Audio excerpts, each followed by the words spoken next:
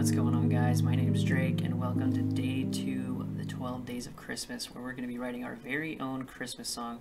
If you haven't seen day 1 yet, I'll put a link to it in the description below. Go ahead and go check that out. But we're going to jump right in. We're going to be working on our chord progression for our song today. And as you can see, I've got FL Studio open. We're going to be working with 8 measures in 4/4 time, 160 beats per minute.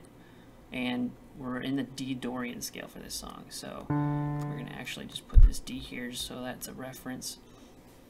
And the first step we're going to do to writing a chord progression is creating a polyrhythm, and that's basically just subdividing our full 8 measures down into more digestible pieces, because we don't want to play one whole chord for 8 measures. That would be ridiculous. And this is also going to create a little bit of syncopation for our song too. So the way you can do this is kind of just take the number 8 and just break it down however you want to. Normally people would just break it down into 8 sets of 1, where you play 1 chord each measure. We're not going to do that. We're going to do it differently. So let's actually start by breaking 8 down into 3, 2, and 3. So we're going to be playing for 3 measures this first chord, 3 measures on the last chord, and then 2 measures for this middle chord here. And let's just listen to that. And already you can see that first note is held out way too long, because we're at 160 beats per minute, and that's pretty fast, but it sounds super drawn out.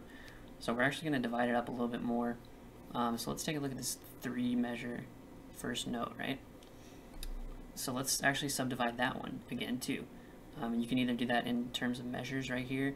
We can do 1, 1, 1 measure, or we can look at it as half notes, and there'd be 6 half notes. Or we can look at it in quarter notes, and there'll be 12 of those.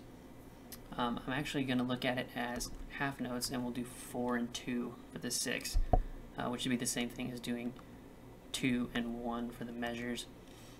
So we're going to cut that right there, and we're actually going to cut it symmetrically right here on the other one that's 3 measures long. So let's see if that sounds any better.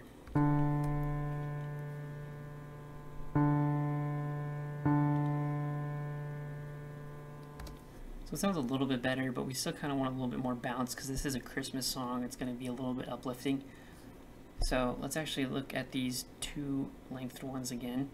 So what I'm going to do is I'm going to look at this as half notes, and I'm actually going to subdivide it into 3 and 1 this time, because there's 4 half notes. So I'm going to cut it right here, and then I'm going to keep it symmetrical on this other one that's 2 measures long and cut the same. But I'm actually going to leave this 2 measure length one as it is, just to create a little bit of asymmetry now, because we've already got a little bit of a motif rhythmically going. Let's see how that sounds.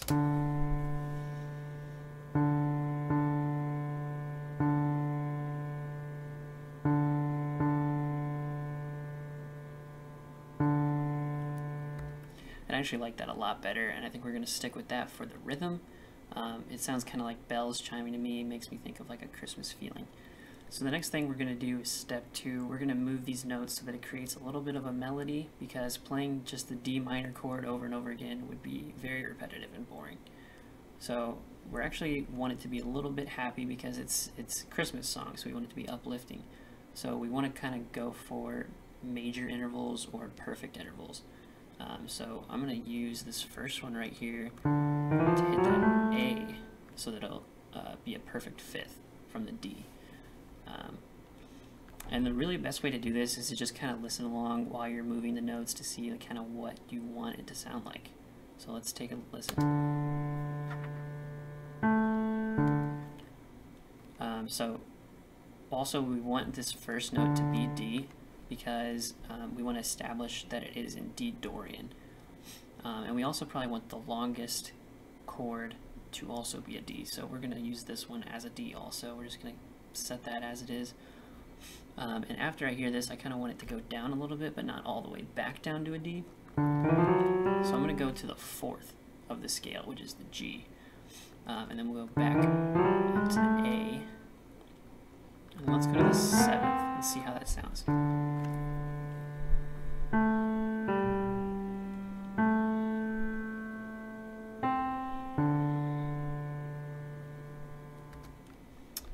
Kind of like that. I'm thinking maybe we should move this G see how it sounds on an F.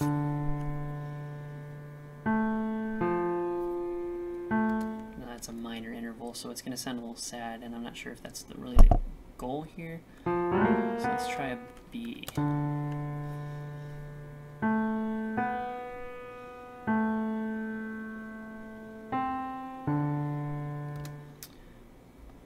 I like the B, but it makes it sound incomplete when it goes back down to the D. So we're actually just going to stick with the G, and we will move this D right here up to an A, so that it has a cadence going from the A to the D.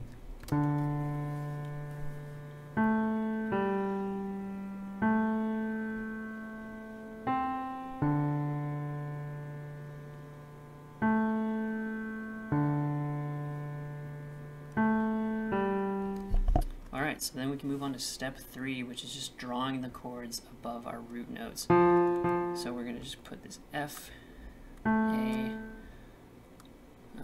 C over the A, move up here and go to the E, G to B, to D, A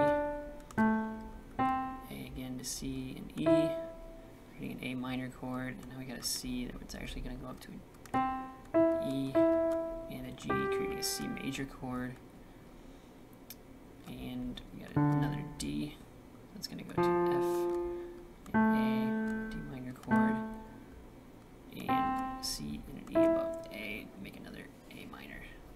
Alright, so let's see how that sounds.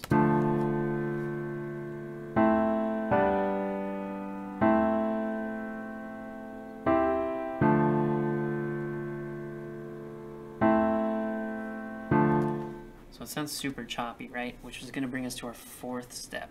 And this is going to be just creating inversions. So as you can see, the root note here of D minor jumping up to A, there's actually this A that connects them, which is good. We want it to kind of flow into the next chord, and that A is a really good way to do it. But the problem here is that there's 2 notes below that A on the D, and there's 2 notes above that A on the A minor chord. So what we're going to do is we're probably going to invert this A minor to an A minor over E, so that it flows a little bit more smoothly in between the chords. And we kind of want to do that for all of them. So we're going to actually take this D and go down. We're going to take this E down, and then both of these. And you kind of just do this throughout the whole thing. Now let's see how that sounds.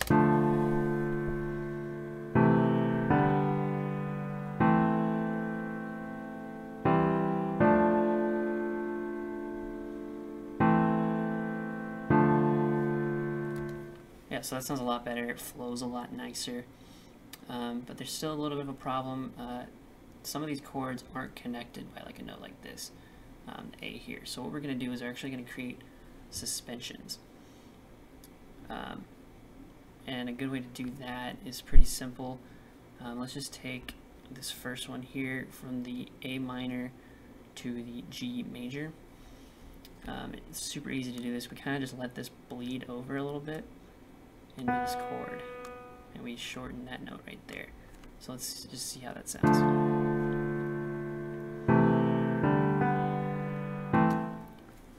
Yeah, so it sounds pretty nice when you do that kind of thing.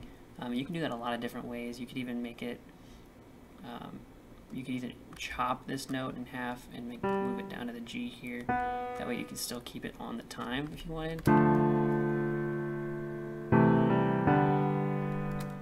But I'm actually going to stick with that A leading into the next chord. And so with this we created like a motif, which is a little short musical idea, and we can use that again in these other chords that need this. So we're just going to use that same idea here, and we're just going to make it bleed over just a little bit into the next one. We're going to do it again right here. There you go, and this one has a connecting, so we're actually going to leave that as it is. And let's listen to how it sounds.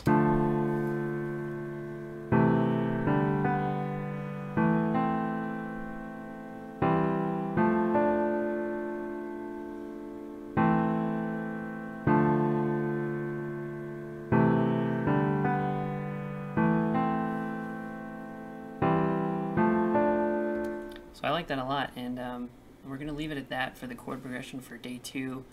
Make sure to tune in tomorrow for day 3 of the 12 Days of Christmas, where we're writing our very own Christmas song. If you've learned anything today, make sure to hit the like button, subscribe, turn on notifications. Let me know about what you think of this method, and let me know if there's any tips you have for writing chord progressions, and I'll see you tomorrow.